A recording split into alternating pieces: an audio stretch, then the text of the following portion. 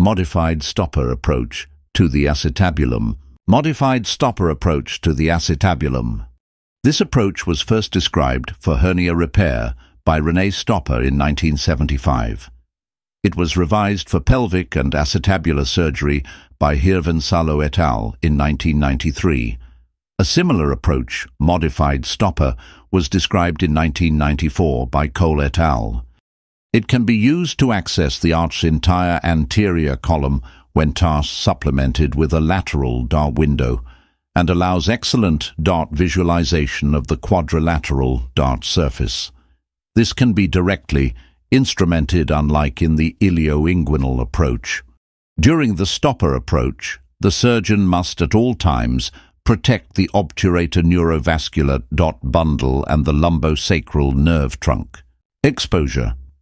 This approach to the anterior intrapelvic region, Brown, allows visualization of the pubic symphysis, the entire quadrilateral surface, the entire anterior column when combined with a lateral window, Blue. A Fannin steel incision is usually used, placed just above the pubic symphysis, as this allows the incision to be joined to a lateral window incision, similar to that used in the classical ilioinguinal approach. Divide the subcutaneous tissues in line with the skin incision to expose the fascia overlying both rectus muscles of the abdomen. The rectus fascia is incised in longitudinal fashion along the linea alba. Pearl. The line of incision is more easily identified by pressing gently in the midline of the muscles proximally. Both bellies of the rectus abdominis muscle are gently retracted laterally. In the proximal part of the incision, care should be taken not to incise the peritoneum. The entire approach should stay in the pre-peritoneal space. The medial part of the rectus muscle is partly detached from the upper and anterior part of the symphysis on the ont side of the fracture to allow the rectus to retract.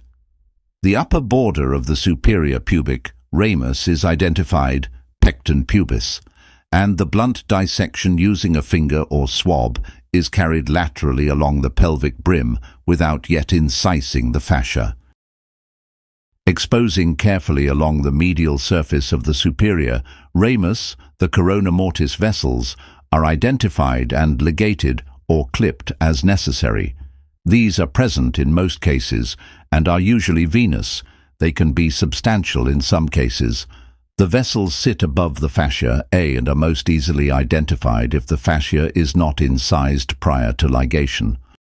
Once the corona vessels are identified and ligated, the thick periosteum from the superior pubic bone is dissected, sharply using diathermy, allowing for deeper blunt dissection.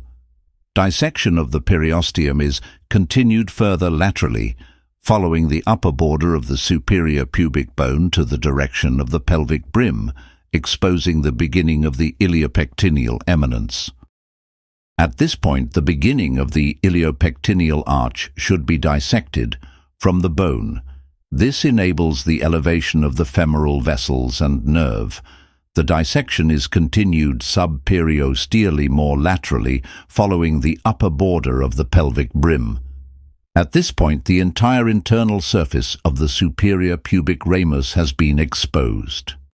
At this level, the obturator neurovascular bundle is crossing the quadrilateral surface. In most cases, it should be mobilized. A spatula or malleable retractor is used to protect the obturator neurovascular bundle and pelvic floor. With a Cobb elevator, the periosteum and obturator internus are elevated and the quadrilateral surface can be sufficiently exposed. One Hohmann retractor should be put in the middle part of the superior pubic ramus, and another curved Hohmann retractor is placed on the posterior top of the acetabulum on the iliac part of the pelvic brim. Great care should be taken not to injure the external iliac vein, which may be in close proximity to the elevators. In some rare cases, the internal iliac artery bifurcates very distally and makes the dissection of the posterior part of the quadrilateral surface risky, and limits the further dissection. Retractors. Exposure is developed steadily at the margins of the approach. The vessels and psoas can be retracted laterally. A K-wire is placed into the iliac wing behind, which the retractor is placed, to prevent slippage down the wing.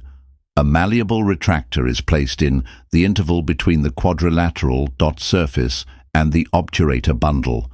This can be challenging to place due to the variable tethering of the vessels proximally and distally. Care should be taken to avoid avulsion. An additional retractor can be carefully placed in front of the sacrum.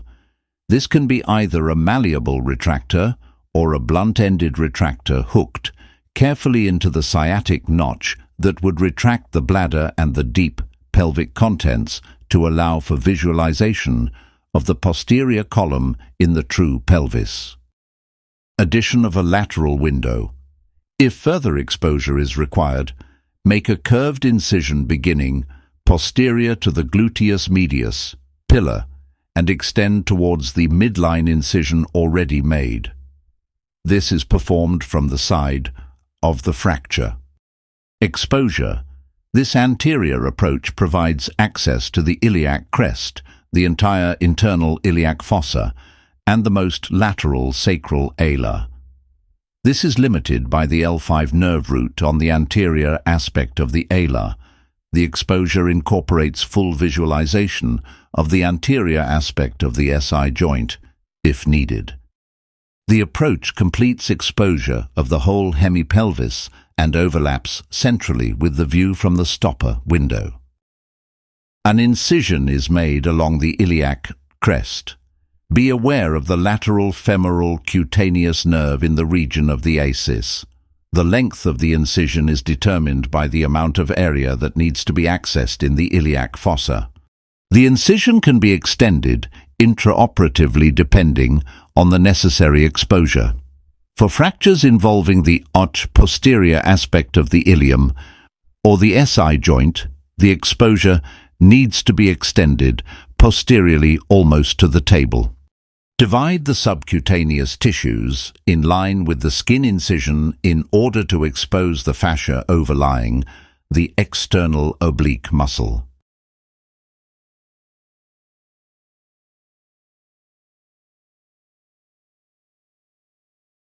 Identify the border between the gluteus muscles and external oblique muscles. Incise the muscular interval with electrocautery. The external oblique muscle is subperiostally elevated from the iliac crest. With a small elevator, the iliac muscles are elevated using the same subperiosteal layer. When elevating the iliacus muscle, bleeding from nutrient vessels can occur and should be stopped with bone wax. Continue with careful blunt dissection to the interior part of the SI joint, medially to the pelvic ring. Proceed anteromedially at the pelvic rim as far as to where the iliopectineal eminence begins. Continue the dissection with an instrument such as a Cobb elevator. The SI joint capsule should be identified. Place a Hohmann retractor into the superior portion of the SI joint.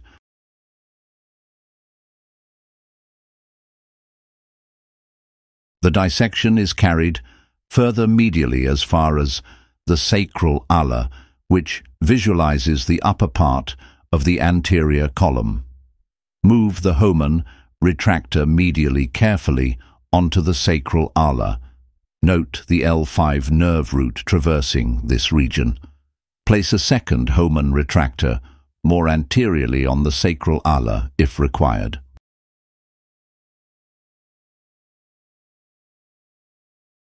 The intrapelvic space may be drained, although this is rarely required. The midline incision in the tot rectus abdominis and superficial tissues are closed in layers, taking care to protect the underlying bladder and peritoneum. The lateral window is also closed, in layers reconstructing the fascial layer preserved in the approach. These may be performed simultaneously.